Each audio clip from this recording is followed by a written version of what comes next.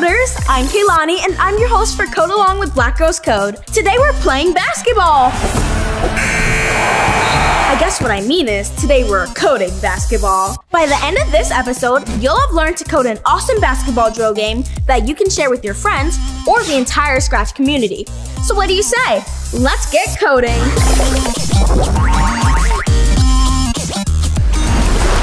Do you play any sports? Well, if you do, you know that the only way to get really good is to practice. Sometimes you may even run drills to get extra good at a certain skill. While in basketball, everyone likes to shoot the ball, but another important part of the game is rebounding.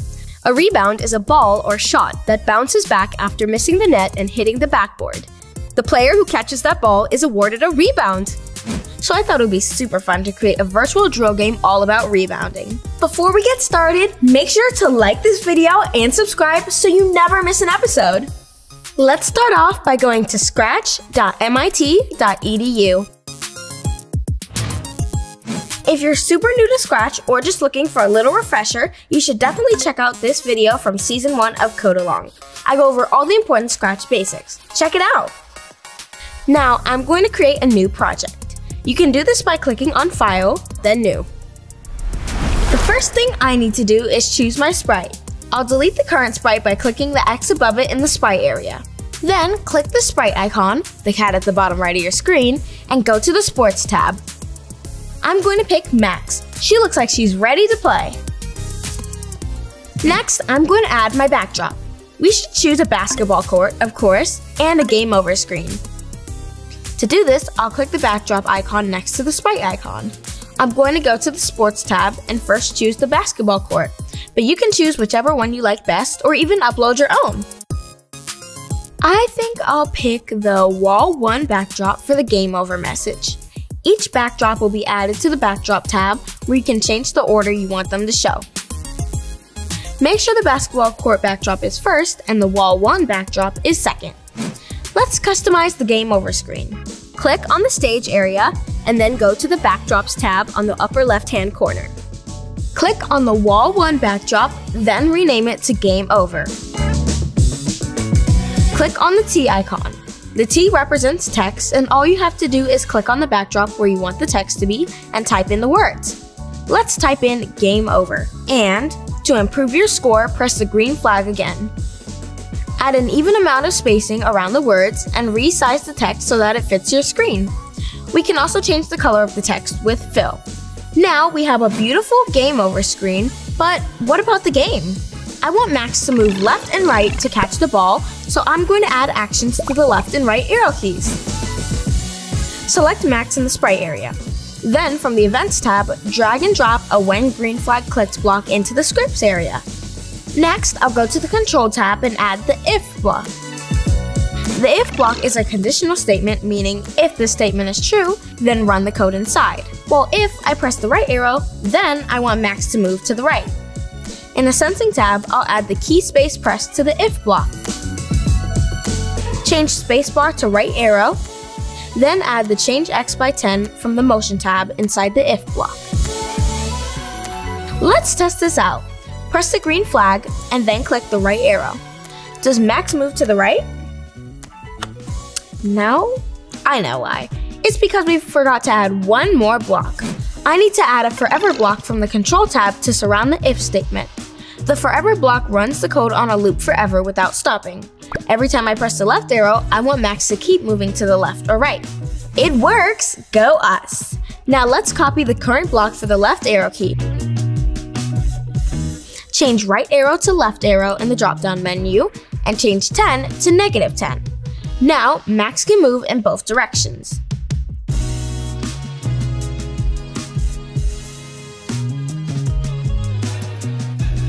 Next up is coding the shot clock. In order to keep track of time, we have to go to the Variables tab, then click Make a Variable. Variables can be used to keep track of scores in a game, store user inputs, control different aspects of animation, and so much more. I'm going to rename my variable Shot Clock.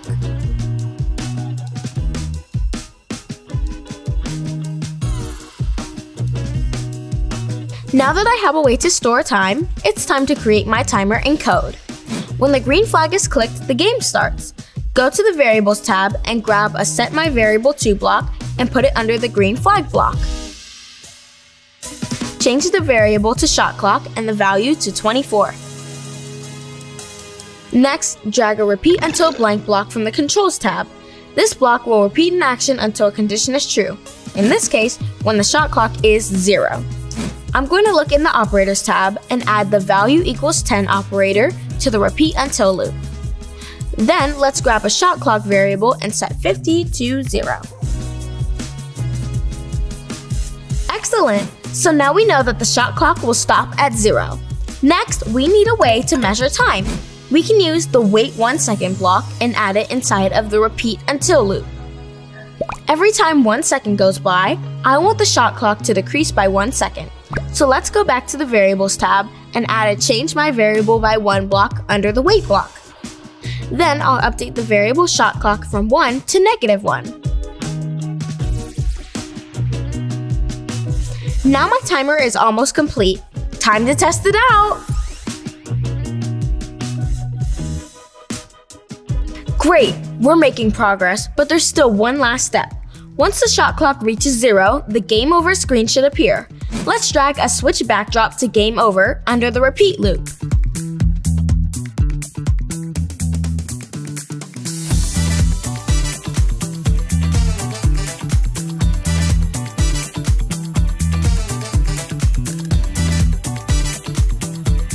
Our game is coming along, but now we're stuck on the Game Over screen.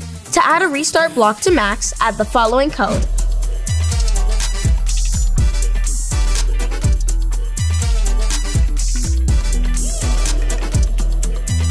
When we click the green flag, she'll go back to the first backdrop and reset the rebounds to 0. Now that we have our shot clock and Max can move from side to side, let's code the basketball. Go to the sprite icon and choose a basketball.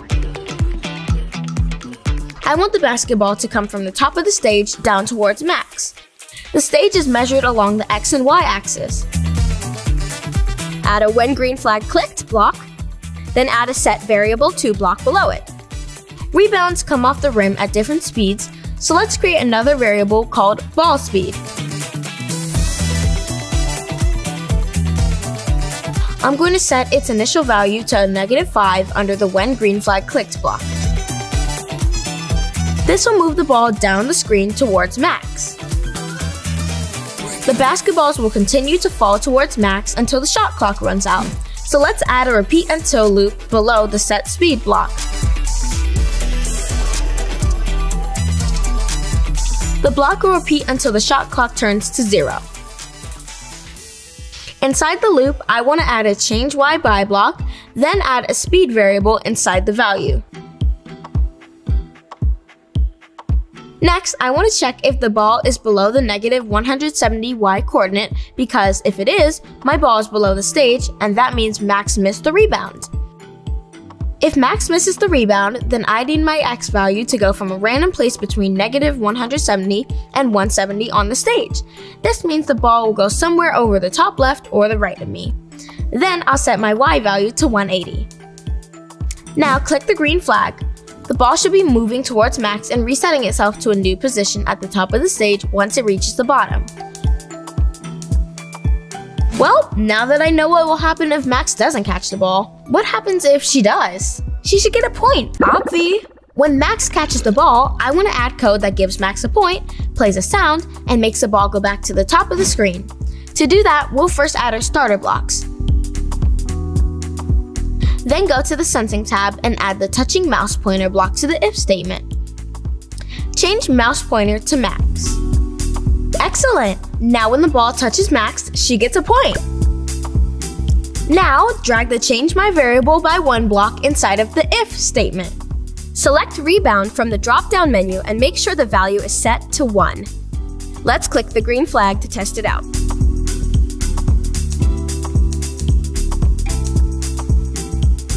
I'll have to reset the balls after each one is counted, but first I want to add a sound after each ball is caught. To do this, I'll go to the sound area and drag the Start Sound block below the Change Score block. Next, select Basketball Bounce from the drop-down menu on Start Sound, then reset the ball.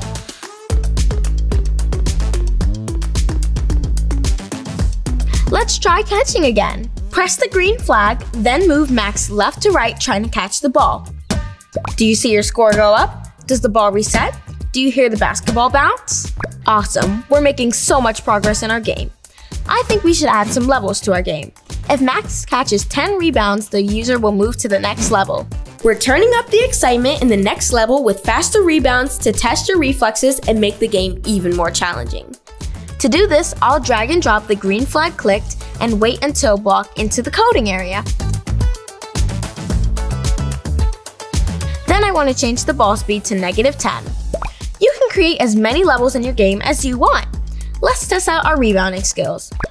I have to double check to make sure that whenever Max catches the ball, she gets a point, and then if she gets 10 points, it goes to the next level.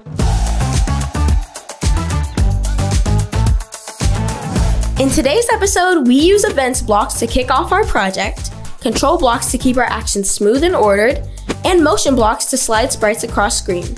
Sensing blocks will detect when the ball hits the player, operator blocks will randomly reposition the ball, and variables will keep track of the shot clock time and our rebound count. The last step is to save our work. Go to File and select Save Now. Once we've saved and shared our project, let's view the project page to add the instructions, notes, and credit sections. Want to get hands-on with today's code? Click the link below and start remixing. Thanks for coding with me! See you next time in the Code Zone!